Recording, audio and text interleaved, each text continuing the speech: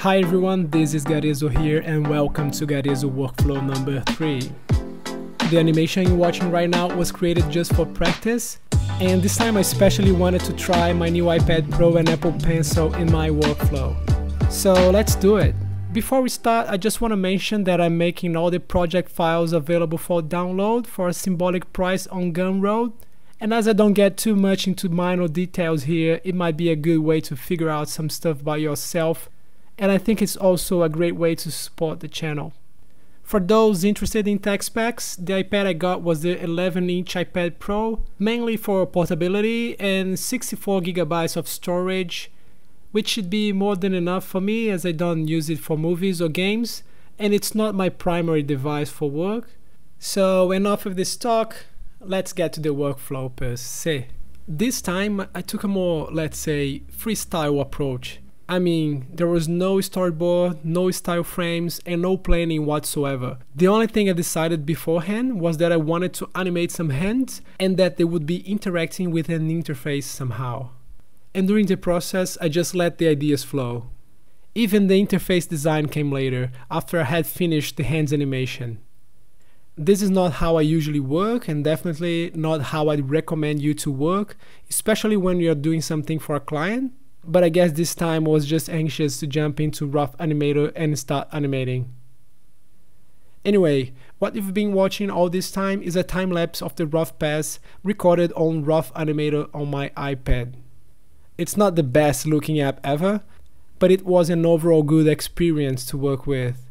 Here you can see I'm using some lines to visualize the movement. In animation, things usually moves in arcs or curves. So I think it's always a good idea to draw them on the page and kind of visualize where every element's moving. And this is one of the most important things to make your animation look smoother. You can see that I'm also using selections a lot just to fine-tune the position of the lines. And then I'm scrubbing the timeline a lot to see how the animation is working. More selections. Erasing things, fixing positioning, that's what the rough pass is for. I'm working on 24 frames per second on 2s. I drew some keyframes, especially on contact points and extreme positions, and then did some in-betweening using the straight ahead approach. Going back, playing the animation again, see if everything's working, watch for bumps, and try to smooth everything out. Watch it as many times as you can. Each time, try to pay attention to a specific portion of the animation to see if we spot bumps and stuff or something that's kind of wobbly, and then go back, erase, redraw. And here I'm using the selection to modify several frames at once to adjust sizes and position. Sometimes I felt like the hand was too small, sometimes I felt that the hand was too big. This whole process took about 4 hours to complete. And I guess that's it. With the animation finished, I exported the sequence to Adobe Animate. Just one quick note, after I finished this project, I found out that there is an extension to use with Adobe Animate, and you can export and import the layers from RoughAnimator straight into Adobe Animate. Alright, so let's move on to the next step. In Animate, I just imported the image sequence to start tracing. As the animation is pretty much done, here's just a matter of tidying up and making sure all the lines are in the right position. And as soon as I finish tracing the lines of one frame, if I want to tweak the lines, and that's pretty much all the time, I apply an optimized shape to reduce the number of points I have to deal with. And then it makes it easier to move the lines around. And sometimes I apply a smooth as well. And this is all to make the lines cleaner and easier to edit. And it's always a good idea to set a shortcut for this kind of things I use quite a lot. One thing that I always try to do is to reuse some drawings if the next frame is similar to the previous frame. And not too many secrets here. You kind of use the same idea as the rough pass, using onion skinning and scrubbing the timeline so you can see if the lines are on the right place, if there's no wobbling, if there's no bumps and this kind of stuff. Just remember to close your shapes so you can fill them later.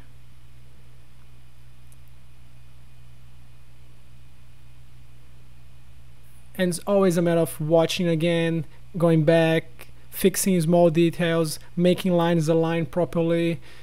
Just see if everything is in its right position. And now I create another layer to trace the object, just changing the color so I can see the lines better. And then using onion skinning to see if the shapes are aligning properly so we have a smooth movement. After all the lines are traced, I just go back and start filling the shapes with color.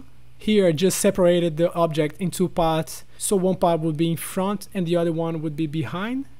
I'm using the edit multiple frames so I can fill most of them at once, and scrub through the timeline so I can see if every frame was filled. And once again, just watching it all over, paying attention to small details, making some small tweaks. This part took around 3 hours to complete.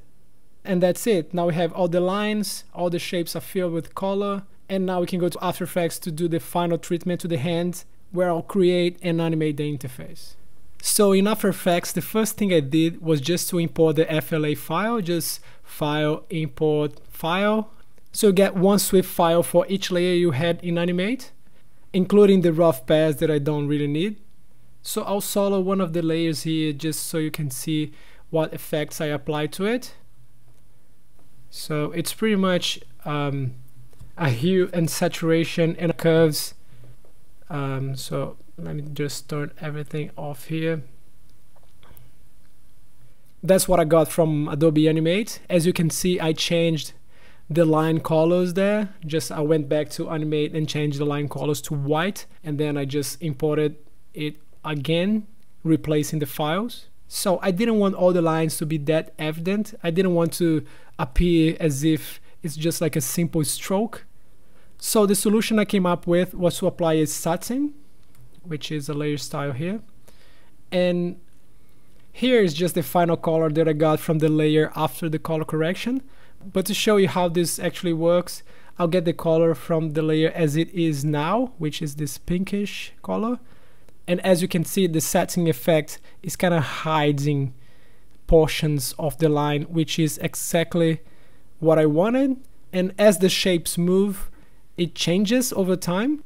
I could have animated the angle just to fine-tune the look, but for me it was pretty good the way it was. So if you enable the effects here, which are the color correction, you see how the satin is working here. So what I did was just to get the color from this, and then there you have it. So that's what I did for the colors and the lines.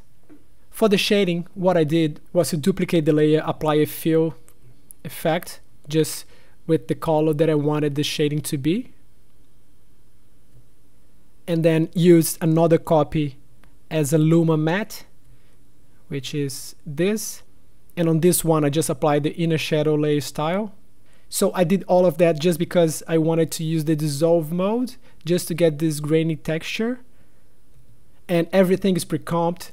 So in the main comp, I could apply effects and control the sharpness of the texture, just because I don't really love the dissolve look, which is too sharp for me.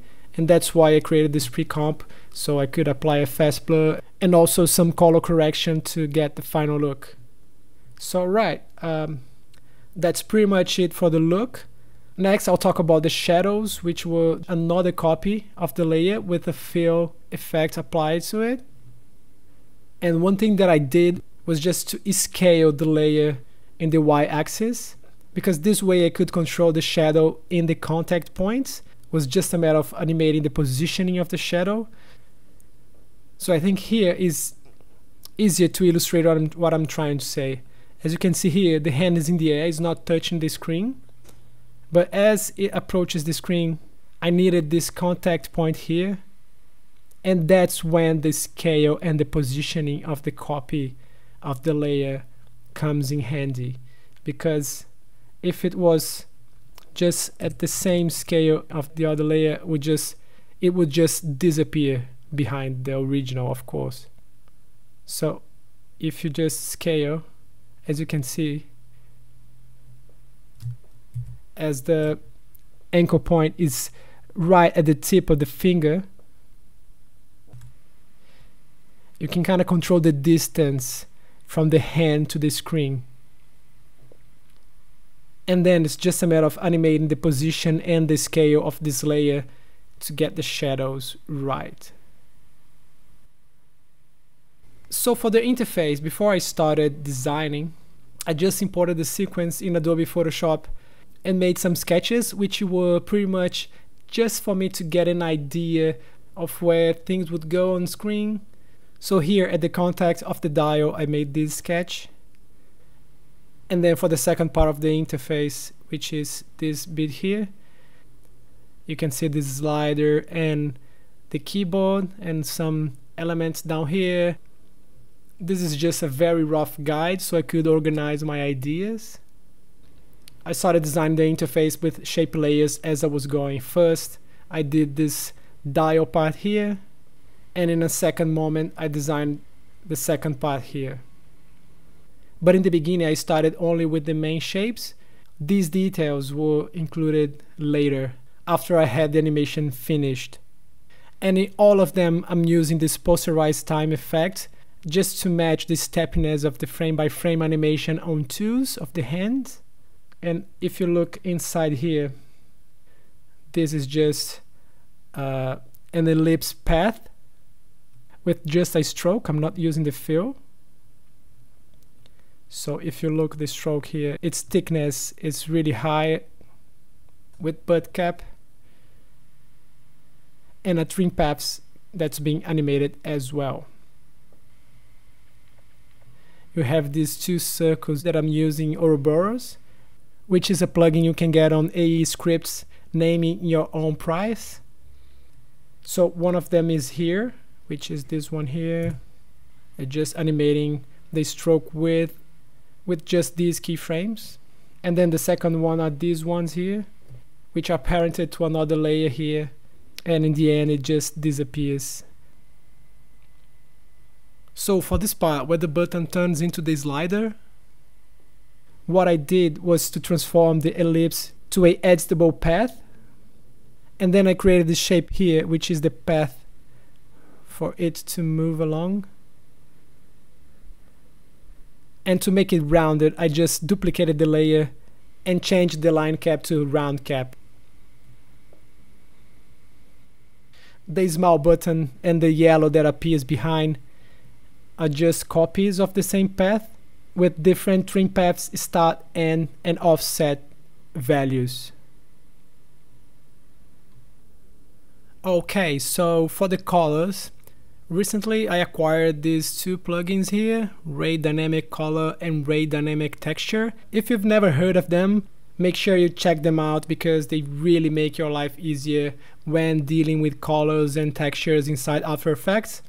In this project here, as I'm using only flat colors, I only use Ray Dynamic Color, but I did use the clone feature in Ray Dynamic Texture, which really comes in handy when you want to make perfect clones of layers. If you make changes to the animation or the properties of the master layer, the clone layers will follow. So alright, let me show you how this works. Every color I'm using on the interface here is on this palette, and this basically works creating one comp in your project, which is this one. I'm just gonna, let me just split the view here, like create another comp viewer. So this comp here is where it holds all the colors of your palette, and here is just a palette I got from coolors.co. And if I change any of the colors here, which are effects applied to this layer here, what makes it really powerful is that you can bring other color palettes here and try them on the fly, or you can just play around with the colors and tweak them to your liking. And here you can just pick the colors of your palette, and okay, let's say we want everything to be green here, like the background we want to be yellow now, and the keyboard we want to be this off-white here. So there you have it. You have a whole new color palette instantly. And alright, that's pretty much it. As always, I'm not getting into too much detail in these videos so I can keep them manageable. So if you want to dig deeper, I recommend you to get the project file. But if you have any questions, just leave your comment and I'll try to answer each one of you. And if you like those videos, please don't forget to subscribe to the channel and follow me on Instagram to see what I'm up to next. Thank you so much for watching and I see you next time.